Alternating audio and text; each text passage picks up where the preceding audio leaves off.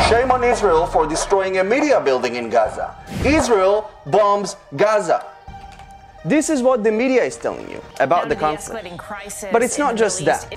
This video will shock you because I'm about to expose some vicious fake news. The Al Jala Tower in Gaza that just got bombed housed AP and Al Jazeera.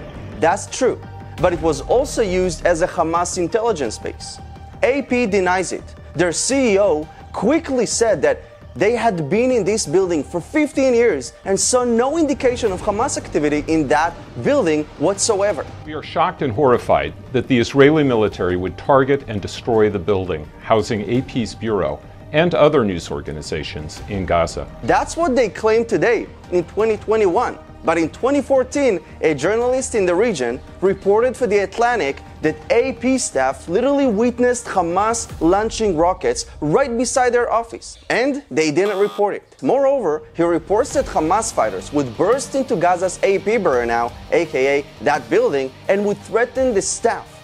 The AP, again, didn't report this. Later, AP's own spokesperson, Colford, confirmed that armed Hamas militants entered AP's Gaza's office in the early days of the Gaza war in 2014 to complain about a photo they took that shows the location of a rocket launcher. And as you guessed, AP did not report this too. Not only that, Obama's former spokesperson, Tommy Vader, tweeted that he is sure that Hamas officers were in that building. A former Obama spokesperson. When he was asked how does he know that, he responded that he spoke with people who worked in that building.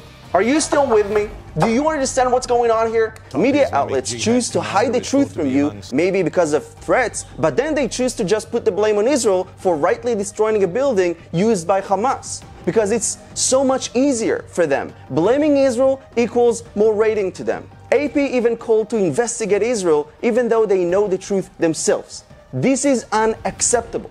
If your journalists are in danger and your only way to keep them safe in Gaza is to lie, get them out of Gaza.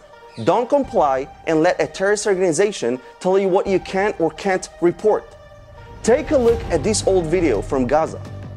صاروخ من عنا هذا من هون. لك هذا من هون من لا يعني من تحت البناية تقريبا. قديش هذا الصاروخ اللي من عنا طلع جراد؟ صاروخ هلا.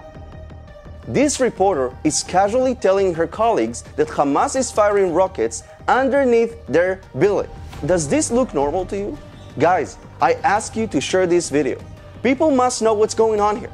We can't trust the media to tell the truth. It is our obligation. No one else is going to do our job. Share this video.